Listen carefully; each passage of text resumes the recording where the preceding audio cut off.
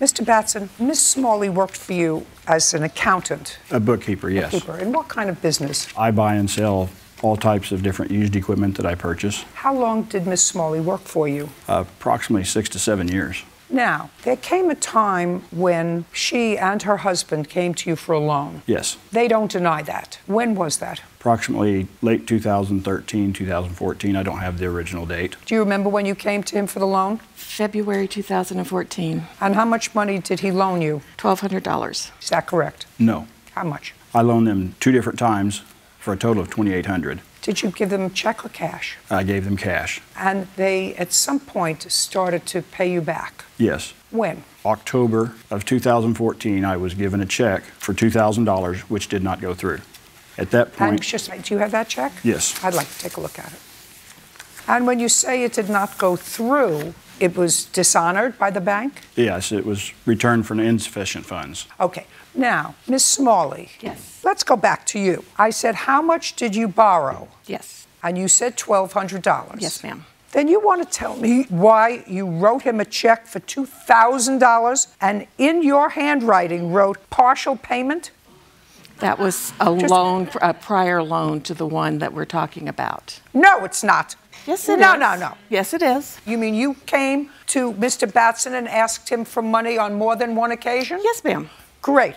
You know that I'm not buying what you're saying to me, but I'm going to let you dig your hole. You understand? Okay. Okay. When was the first time you came and asked him for money? 5 or 6 years ago. I mean, Dan would loan money all the time, okay? If you were an employee, if you worked for Dan and you needed to borrow some money till the next payday, or you needed to borrow money... And why did you steal from him?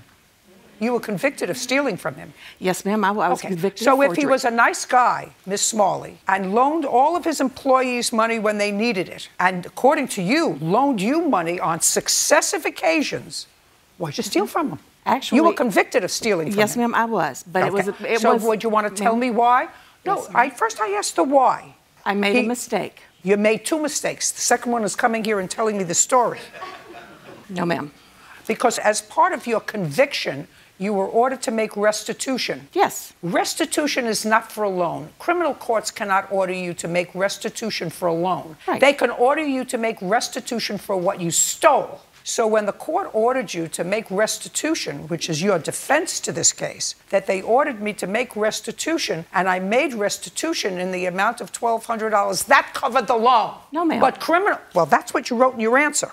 You said in your answer that you swore to, I was ordered to pay back all the money I owed him, so I paid him $1,200. Criminal court can't order you to pay back a loan. Let's start with that. They can order you to pay back what you stole.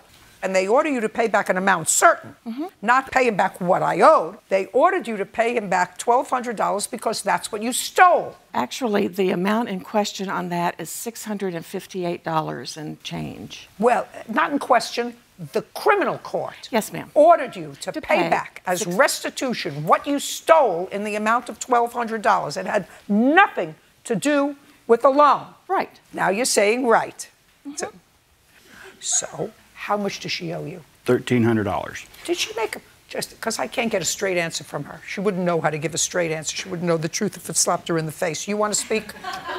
You want to speak? Yes, I do. Great.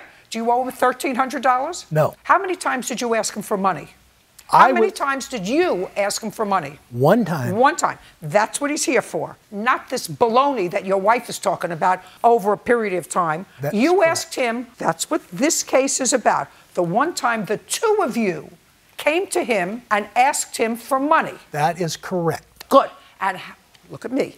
And you asked him for money because? We had an incident occur where we were having a house problem with a large banking institution that is under suit. I don't care. You were having financial trouble. When we had to obtain a lawyer for this other incident. So we went to him to borrow $1,200 for a lawyer fee. That's all we borrowed was $1,200. We took him to dinner and borrowed $1,200 and not a penny more. Listen to me.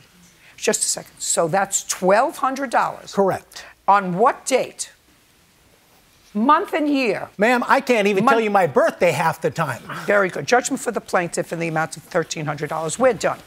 Bunch of scammers.